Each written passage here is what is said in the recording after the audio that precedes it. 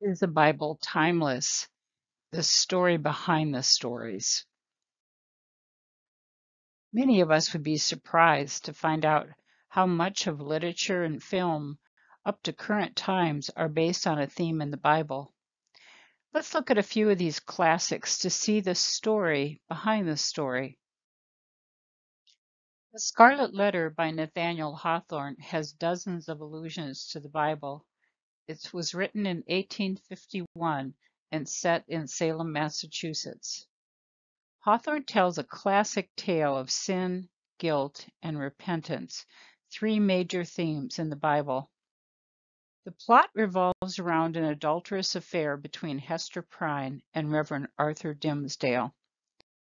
Hester must wear a scarlet A for adultery on her clothing. Color is taken from Isaiah 118. Though your sins are like scarlet, they shall be white as snow. No one yet knows of Reverend Dimmesdale's guilt. Hester already had a daughter, Pearl, named after the pearl of great price, talked about by Jesus in Matthew 13:45 and 46. Finally, Hester and Reverend Dimmesdale are expelled from the community the way that Adam and Eve were expelled from the Garden of Eden after their sin. A Christmas Carol by Charles Dickens. This is a beloved book, play, and movie, especially at Christmas time. The main character, Ebenezer Scrooge, has a first name straight from 1 Samuel 7 and 12. In this verse, the prophet Samuel commemorates God's intervention when the Israelites are being attacked by the Philistines. They erect a stone called Ebenezer, meaning stone of help. The entire story of the Christmas Carol shows God's intervention in the affairs of humanity. The miser Ebenezer Scrooge has a radical transformation after 3 days with the ghosts of Christmas past, present, and future. The change in Ebenezer Scrooge is representative of Jesus' resurrection from the dead on the third day, an entirely new man of heaven. The Hobbit and The Lord of the Rings by J.R.R. Tolkien doesn't have direct references to the Bible, God, or Jesus, but nevertheless is infused with biblical themes. The ring is symbolic of original sin, the first sin committed by Adam and Eve in the Garden of Eden. The east and west geography in the book represents areas ruled by evil creatures in the east and goodness found in the west. The little people, called the hobbits, encounter fantastical beings analogous to Satan and his demons. The wizard Gandalf commands the army in the west and is a messianic figure, giving his life to save Middle-earth from nefarious powers.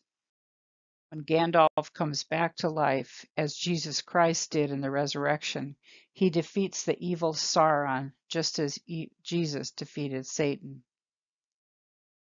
Ben-Hur by Lew Wallace. The movie Ben-Hur was based on the 1880 novel called Ben-Hur: A Tale of Christ. Its author was Lew Wallace, a major general of the Union forces in the American Civil War. It was released as a silent film in 1925, but then it was released 2 more times in 1959 and 2016. The 1959 film by Charlton Heston is what made Hollywood history. Set at the time of Jesus Christ, Judah Ben-Hur, played by Charlton Heston on the right, is a wealthy merchant in Judea betrayed by Messala, a childhood friend turned Roman tribute. We see through the hardship Judah Ben-Hur faces that God is behind the scenes, working all things together for good, found in Romans 8 and 28. At the end, Judah Ben-Hur and his family are all healed and changed people. The movie, A Man for All Seasons, is based on Robert Bolt's stage play and ranked as one of the greatest British films of all times. Sir Thomas More the 16th century Lord Chancellor of England, did his job according to biblical principles for which King Henry VIII has him executed. Sir Thomas first refuses to accommodate the king's divorce so he could remarry. Then he refuses to sign an oath acknowledging King Henry as the head of the Church of England.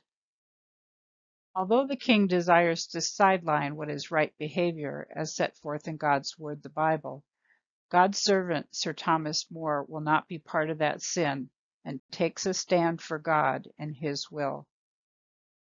And finally, the classic movie Chariots of Fire in 1981 tells the story of two runners representing Great Britain in the 1924 Olympics. Harold Abrams, a Jewish university student, must overcome anti-Semitism to win a gold medal. And Eric Liddell, a Christian, must decide whether to run his 100-meter dash that is scheduled for Sunday. The fourth commandment states that God's people are to remember the Sabbath day to keep it holy. Eric decides to honor God's fourth commandment, which prompts an admiring fellow teammate to give Eric his place in the 400-meter race, which is set for Thursday instead. This teammate slips Eric a note just before running the race that says, "He who honors me, I will honor," found in 1 Samuel 2:30. The list of books, plays, and movies based on themes from the Bible keep reappearing because the Bible is timeless and people all over the world relate to and recognize these themes. In the next video, let's look at art inspired by the Bible.